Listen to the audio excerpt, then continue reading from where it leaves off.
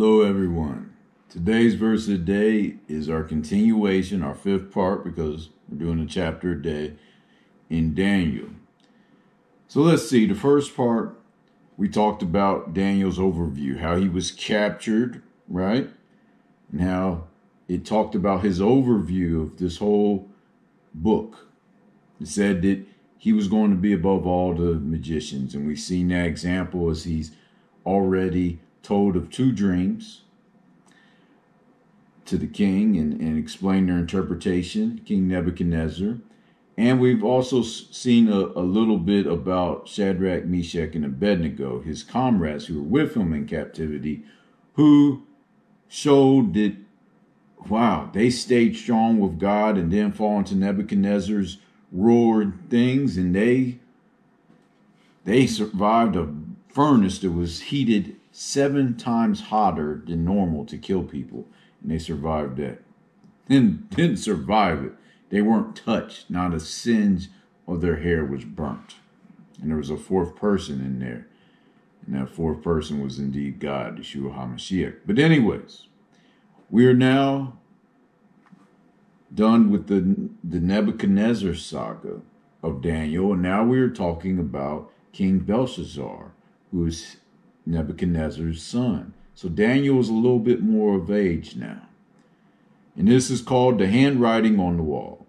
King Belshazzar made a great feast for 1,000 of his lords and drank wine in front of the 1,000.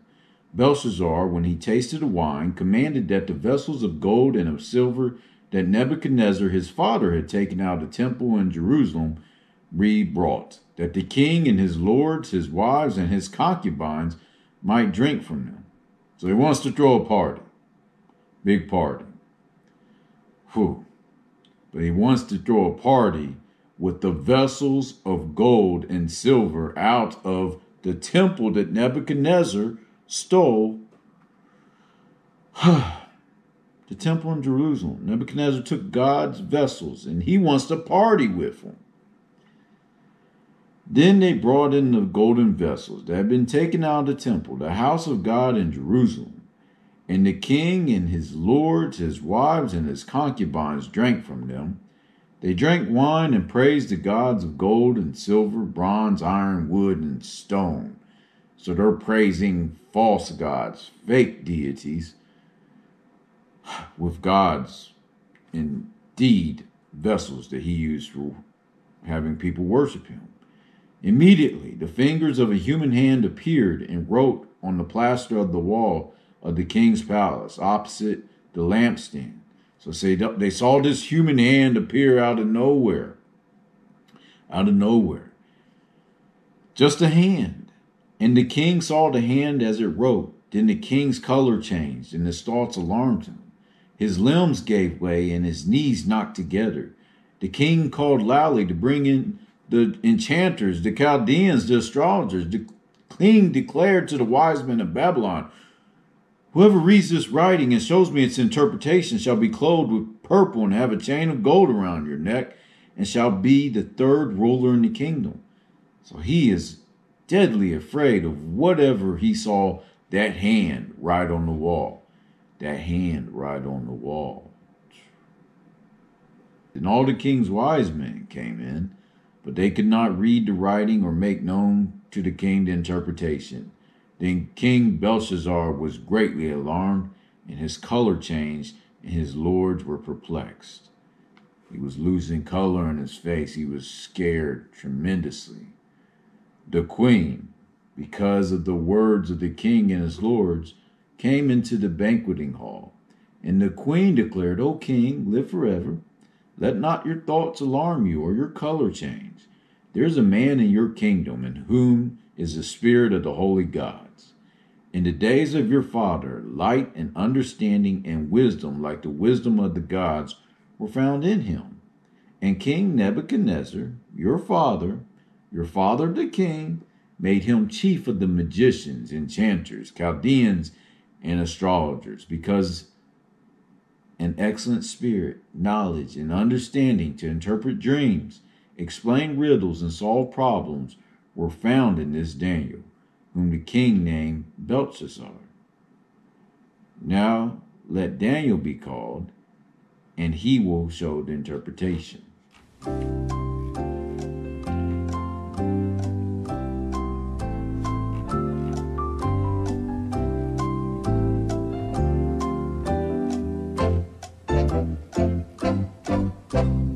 Strange. I also see that the king named Daniel Belshazzar, but king's son, his name is Belshazzar. So let's not get confused. I just noticed that myself. So Daniel interprets the handwriting. Then Daniel was brought in before the king. The king answered and said to Daniel, "You are that Daniel, one of the exiles in Judah, whom the king my father brought from Judah. I have heard of you, that the spirit of the gods is in you, and that light and understanding and excellent wisdom are found in you.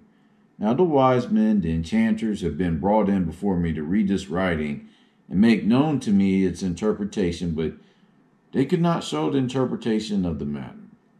But I've heard that you can give interpretations and solve problems.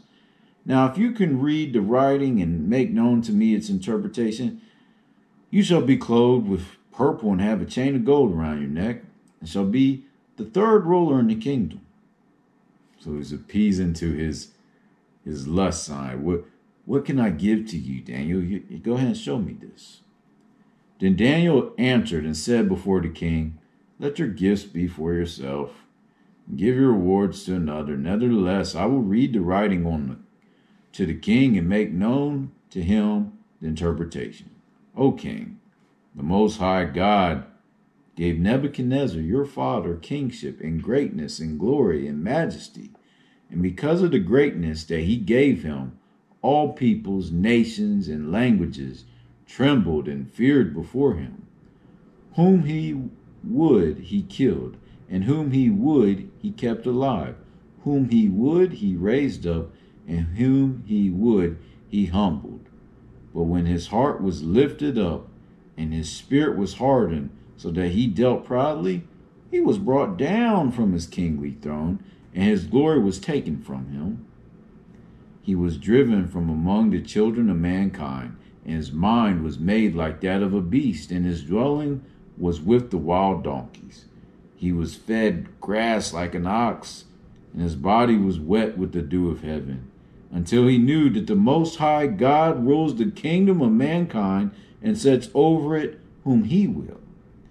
And you, his son, Belshazzar, have not humbled your heart, though you knew all this, but you have lifted up yourself against the Lord of heaven.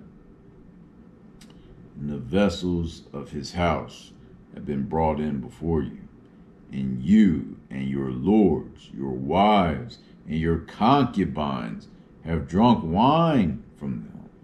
And you have praised the gods of silver and gold, of bronze, iron, wood, and stone, which do not see or hear or know. But the God in whose hand is your breath, and whose are all your ways, you have not honored. Then from his presence the hand was sent, and this writing was inscribed. And this is the writing that was inscribed: Mene, Mene, Tekel, and Parson. This is the interpretation of the matter. Mene. God has numbered the days of your kingdom and brought it to an end. Tekel.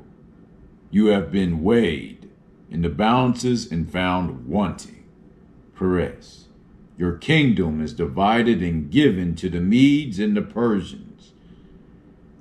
Then Belshazzar gave the command, and Daniel was clothed with purple. A chain of gold was put around his neck, and proclamation was made about him that he should be the third ruler in the kingdom. I bet he was hoping that, man, if I do this, maybe God won't do this to me. I don't know what he's thinking. But that very night, Belshazzar, the Chaldean king, was killed, and Darius the Mede received the kingdom, being about 62 years old.